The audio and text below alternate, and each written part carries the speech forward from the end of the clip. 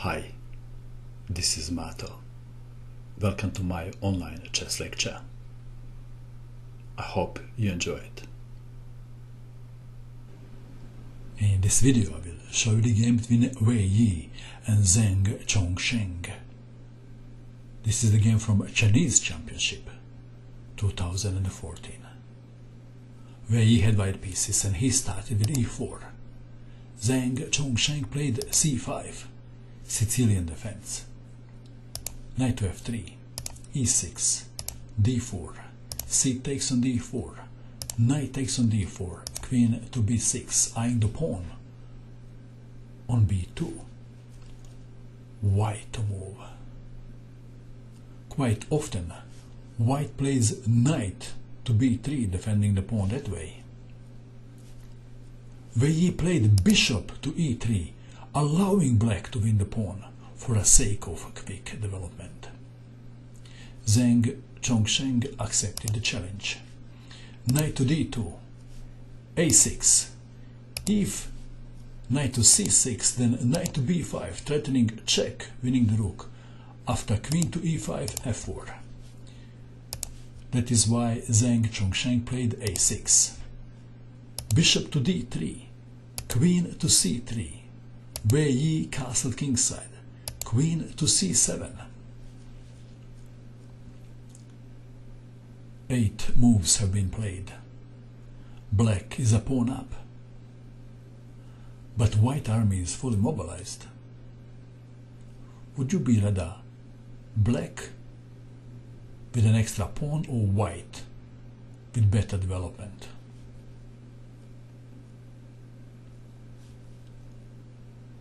Rook to b1 was played. Knight to f6, queen to f3, d6, queen to g3, eyeing the pawn on g7. So black, the square bishop must stay on f8. Knight from b to d7, f4, knight to c5, intending to open the files. e5, of course, opening of the file would only benefit white. So Zeng Chongsheng played e5. Knight from 4 to f3, b5, king to h1 to avoid checks along a7, g1 diagonal. Bishop to b7, bishop takes knight on c5, queen takes on c5, and there is no check because king is on h1. a4, b4. That is a bad move. Bishop to c6 would be a better move. Why is b4 a bad move? Because with this move, black gave up the control of c4 square. So Wei Yi played bishop to c4, attacking the pawn on f7. Rook to a7, knight to g5, bishop to c6, queen to b3, black pawn on f7 is attacked by 3 pieces and defended by 2. Black to move. Zeng Chongsheng played the best move, d5. E takes on d5. Bishop takes on d5. It looks like that black is holding. And if he can bring the dark square bishop in the game and to castle, he will do well. Rook from f to e1, attacking the pawn on e5, defending, and black is just one move away from castling, and this will also introduce another black rook in the game. Bishop takes on d5, queen takes on d5. White to move. How would you continue? Wei Yi played the best move, knight to c4. Rook to c7. Of course, black would love to castle, but it doesn't work. Can you see the best continuation for white now? Rook from b to d1 is winning a piece. That is why Zeng Chongsheng played rook to c7. And now rook from b to d1 doesn't work. Because of queen takes on c4. So what works then? White to move. Let's call this position the critical position of the game.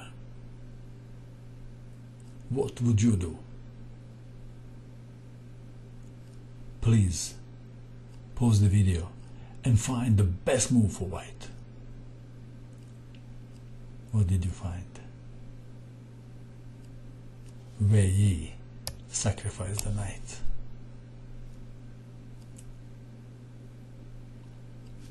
King takes knight. If queen takes on f7, then knight takes on d6 check, winning the queen. So we have king takes on f7, knight takes on d6 check, black queen is pinned. King to e7, your move again. What would you do?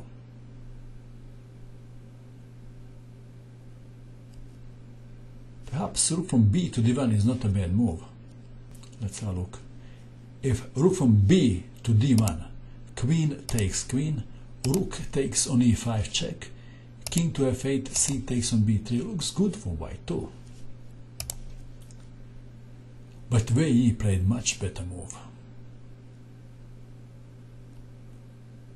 Can you find the strongest move for white in this position? This is the move. Queen to g3, so white queen is no longer target of the black queen. Threat is queen takes on g7. If black king goes to f8, then rook from b to d1, and after queen to a5, rook takes on e5, winning for white. So in this position, Zeng Chongsheng captured the knight with king. White to move. What would you do? I'll give you a tip. The obvious move is winning for white. What is the obvious move? This is the obvious move. Black to move. Zeng Chongsheng didn't resign yet. He played a move he wanted to play for a long time. Rook to e8. And then he resigned. Interesting, isn't it? Black rook joined the party and the party is over. What do you think of this game? And that is all. I hope that you enjoyed watching this video. I wish you good luck with your chess. And bye for now.